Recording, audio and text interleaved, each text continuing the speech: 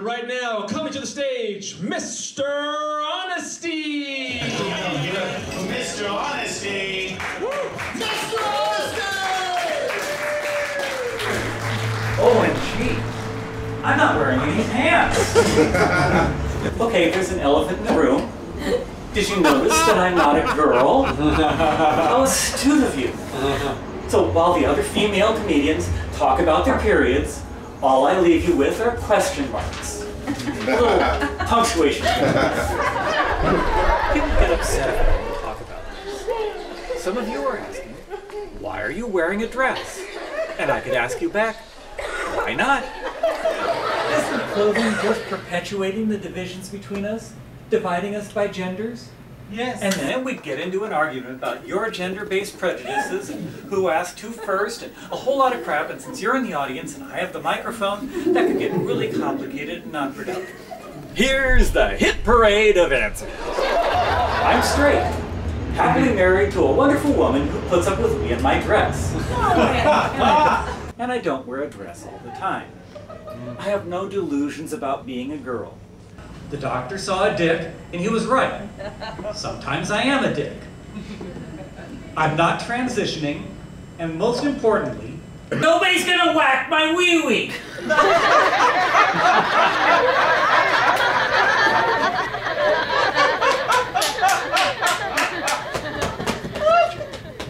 I tried on my wife's clothing, and I discovered I like dressing up. And guys, you might try it too. Take a walk on the wild side. See the world from another direction. So I'm faced with the creative dilemma. As a performer, do I hide this element of my personality, or do I exploit this trait? Well, as you can tell by my moniker, I'm here to tell you the truth. Whether you like it or not, I'm not hiding it. It's a great tradition in comedy. From Shakespeare, As You Like It, Milton Berle, Jonathan Winters, Flip Wilson, Monty Python, Dame Edna, Robin Williams, Jim Carrey, Martin Lawrence, Jamie Foxx, Tyler Perry, and of course Eddie Izzard. Look at where Tom Hanks got his start in TV. It was Bosom Buddies. It's educational. Women's clothes have so many different ways to open and connect. I'm fascinated with the creativity. They've got buttons and snaps and hooks and zippers.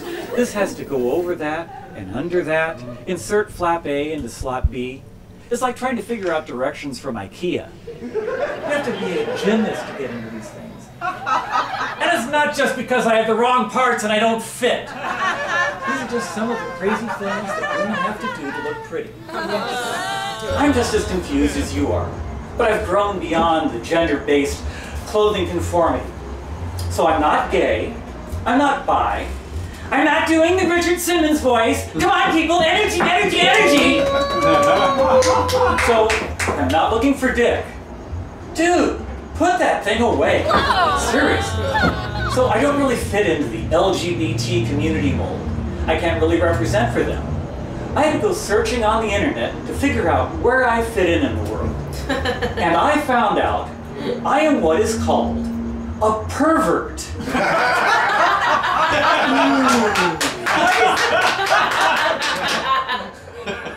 Watch out if you do something different from the norm. If you do not have sexual relations exclusively with your spouse, in the missionary position, only for the purposes of procreation, if not, then you too are a pervert! You are a pervert! That is how prejudicial categorization works. A guy wearing a dress is not dangerous. A guy trying to get you into his van is dangerous. Want some candy, little girl? A movie producer who could make you a star. Hey, babe, we got a deal? But first, you have to do one thing for him. That's dangerous. Misusing the term is dangerous. It's like calling wolf at the wrong time. It's a derogatory kind of label that people put onto things that don't fit their model of conformity. Well, I'm the opposite. I'm the supermodel of nonconformity. I get to be spectacular. And once you get past all the prejudice, it's very liberating. I've performed as just another guy in a t-shirt, and it doesn't feel right. I mean, when I look like that, I have all the male attributes. I don't care how I look. Maybe I ought to really let myself go.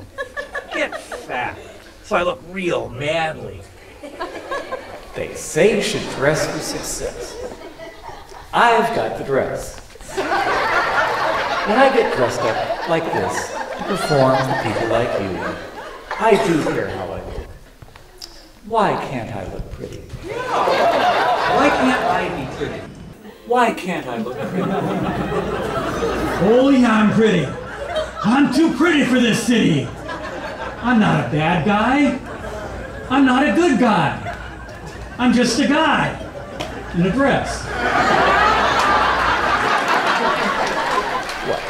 Too weird?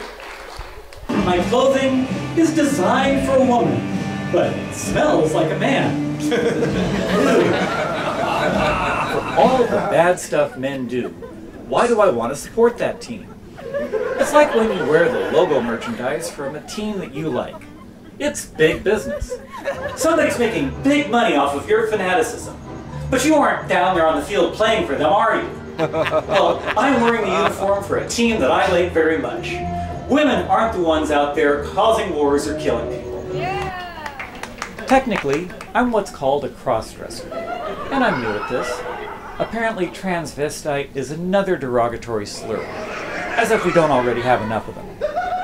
From what I'm finding online, about 80% of cross-dressers are straight. So I'm not so weird. You don't see a lot of them because they hide indoors. The others come out as drag queens, and their alter egos are singing and dancing, lip-syncing show tunes. Okay. I chop down trees, I wear high heels, suspendies, and a bra. I put on women's clothing and hang around in bars. Anybody recognize that? Yeah.